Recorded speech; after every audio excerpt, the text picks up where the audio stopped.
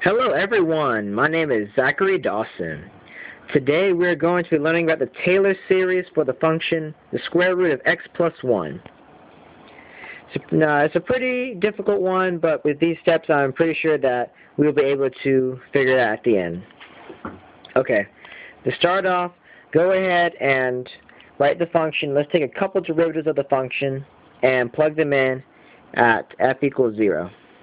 So at n equals 0, the very first function, no derivative, if we plug in 0, that's 1 raised to the 1/2, we get a value of 1.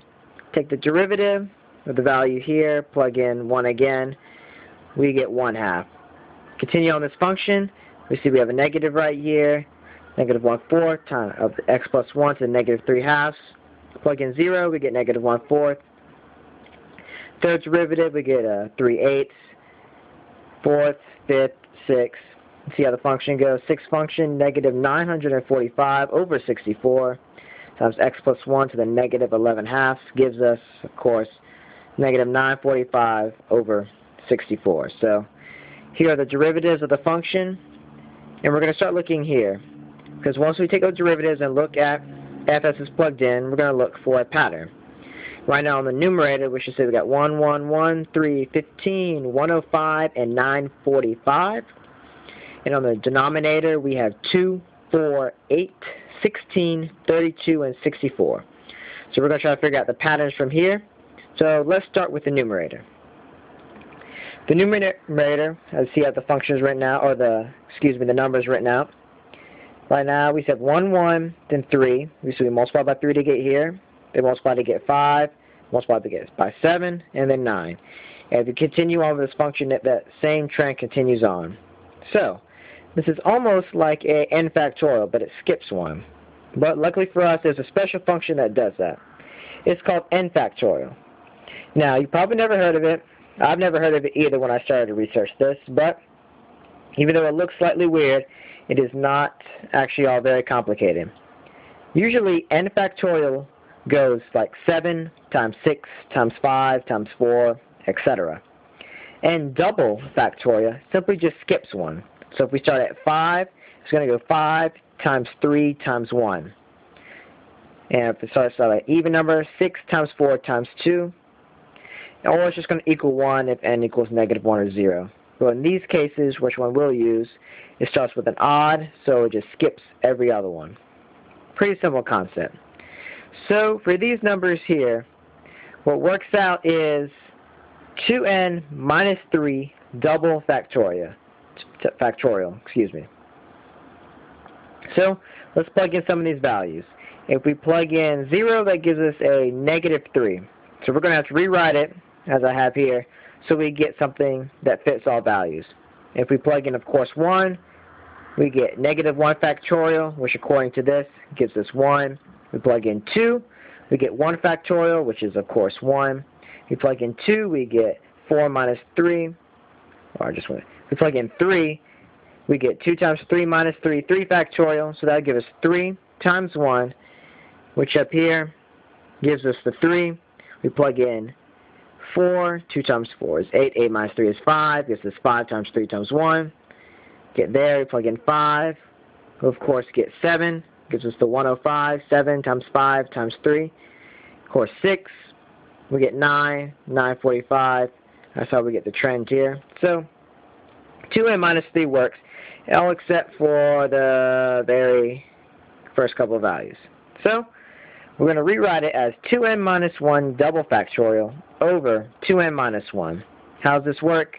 Because 2n minus 1 factorial is the same as 2n minus 1 times 2n minus 3 double factorial. Those two would essentially cancel out, so these are equivalent values. But we still have a double factorial, and if you have like a TI-84 or basic calculators, it doesn't work. So we're going to try something a little bit easier. We're going to have a double factorial, try to convert it to a single. But if we multiply 2n minus 1 double factorial times 2 to the n times n factorial, we will get 2n in parentheses factorial. Why?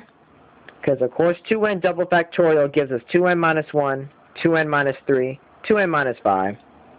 And over here, 2 to the n times n factorial gives it these. But since this n right here gives the same number of n's, will be in number of functions here, it's essentially multiplying all of them by 2. So it gives us 2n, 2n minus 2, 2n minus 4. So if we look at it, we have 2 to the n minus 1, 2n minus 2, 2n minus 3, 2n minus 4, 2n minus 5. And that function continues on to give us 2n factorial. So in essence, it says 2n double factorial times 2 to the n times n factorial gives us that. We can divide these two, and we have a new function for 2n double factorial gives us this. Now our numerator will equal this, and of course it's 2n minus 1 from the original part. So this gives us the numerator. Now if we look back at the denominator, what do we have? 1, 2, 4, 8, 16, 32, 64. Very simple concept. It's a simple 2 to the n to the denominator. So our denominator is very simple. And then if we look back at our signs, it goes positive, positive, negative, positive, negative, positive, negative. So except for the first two, they alternate. So we're going to throw in this negative 1 to the n in the numerator. So we're going to start right here, numerator over denominator, to finish our Maclaurin series, or the f of n to the x part. So we have the negative 1 to the n times a 2 to the n from the numerator, a 2 to the n from the complicated double factorial we came from, a 2 to the n from the denominator, n factorial, 2n minus 1, to give us this grand sum. But we know that a Maclaurin or Taylor series, since this is a Maclaurin centered at 0, we don't have to worry about the x minus a, equals f to the n times a over n factorial times, or not times, gives us a x to the n. So we will have the final function here for this. But if we are to actually plug it in, these begin to alternate the wrong way as we had before. We want them alternating this way. So, but no simple problem. Just switch this part around and we're good to go. So our final function of x plus 1 to the 1/2 of the Maclaurin or Taylor series as n equals 0 and it approaches infinity. Here it is, ladies and gentlemen. There it is. And if you want to see it expanded a little bit, here's the equation again. And here's the expansion as you go n equals 0, 1, 2, 3, on and on, yada, yada, yada. And it continues on. Shout out to A. Spence Monster. He gave us a lot of information. His link to his website is down below.